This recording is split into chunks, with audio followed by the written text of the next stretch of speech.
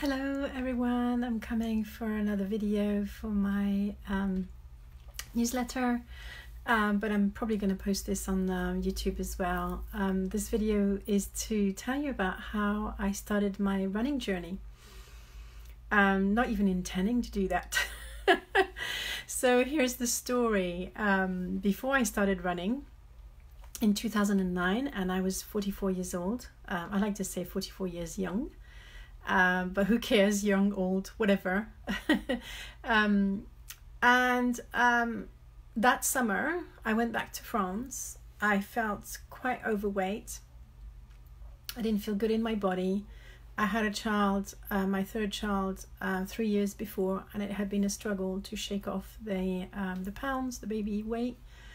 I had joined a slimming group, but it wasn't cutting it too much. And when I went to Paris to see my relatives and my cousins, there was two girls in my family that had been two cousins that I'd been quite close to, and they were my zone of comfort in a way, because they were a bit plump like me, a bit overweight, and so I felt I wasn't alone. And when I went back, they were both so slim. Both of them had like completely shed the weight, but almost to a point where it was too much. But regardless, there's no judgment here. I was confronted with that, with me still being the old me. And even though I felt this was vain and superficial, and I judged myself for feeling that way, I actually felt depressed by the contrast and by constantly being reminded of myself of how much more heavy I was compared to what I wanted to be. Came back to England after this visit feeling really, really bad. And then one night I was just so fed up, feeling so horrible about myself. It was a horrible feeling of avoiding mirrors, of hating every moment of having to dress myself, being conscious of my body, not wanting to do any of this.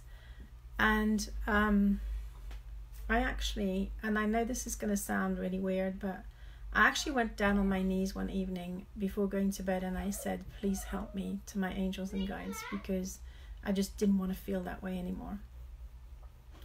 And what happened is there wasn't an apparition or anything like that. You know, there wasn't an angel that came and talked to me or did anything. But an incredible shift happened in me. And suddenly, the next morning when I woke up, I wanted to run. And I had never had that feeling before. I need to explain to this to you very clearly. Before that night, before that morning, I wouldn't even run to catch a train if I was going to miss it. You know, if there was a couple of seconds, you know, when you're really tight, maybe at a, connection trains, whoever it is, I would just rather miss the train than having to run. I hated it so much. And this was rooted in my childhood. Not that I want to always go back to childhood, but in school we were asked to run on a proper track, and I was always the last one, and people were always making fun of me, and it was this agonizing thing that was happening every week for sports lessons, and I just hated it so much. It was just ingrained in me. It was like, don't even ask me to run. And the extraordinary thing as well is that at that time I was my partner was running. I had met a new person in my life. He was a runner. He'd go running twice a week regularly with his brother. That never inspired me. And yet that night, after I asked the angels to help me, the next day I woke up wanting to run. It's not even wanting to run. I just couldn't wait to go running. And I was like, what is happening with me? I have no idea what this is. But I just went with it, because then of course my ego stepped in and started to tell me, this is ridiculous. You're telling that even your partner, that you want to run when you don't even know if you're going to sustain this. You should just shut your mouth and just, you know, go back to your old self. But I just couldn't. So I went around, literally when I woke up, I was so obsessed with this that I ran my entire house finding running shoes, shorts, whatever it was needed. And I remember it being a Friday, and on a Friday we would go on a date, because neither of us worked at that point, and we'd go on a date to have some lunch together and everything. And I was like, oh, I don't know, when am I going to go for this? I really want to go running. And he said to me, let's try tomorrow. He didn't want to get stuck into traffic because he had an idea where to take me for running and everything. And he gave me the best piece of advice I ever heard about running is take it slow. Do just 5 minutes. Don't do any more than that.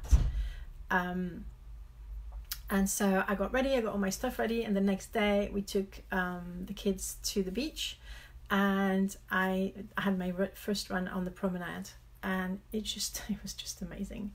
I had all the gear and everything, but I felt like such a fraud. I looked at myself and I was like, God, my woman, why are you doing this? You've never run in your life. You never wanted to run. And now you're running and you're saying that you're running and you don't even know if you're going to last 30 seconds. But I went with it. I followed the inspiration. And what happened is I went for this 5-minute run and I was hit by the runner's high, I think it's called.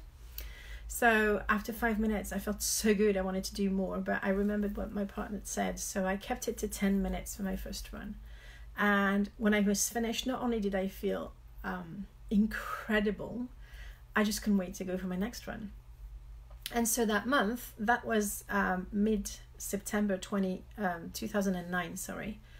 I ran for a whole month. I built up my running from 10 minutes twice a week to 50 minutes twice a week with no effort at all. It was just pure joy. The only problem I encountered is that I had the wrong shoes for running and I didn't know anything about running, so I ended up with black toes.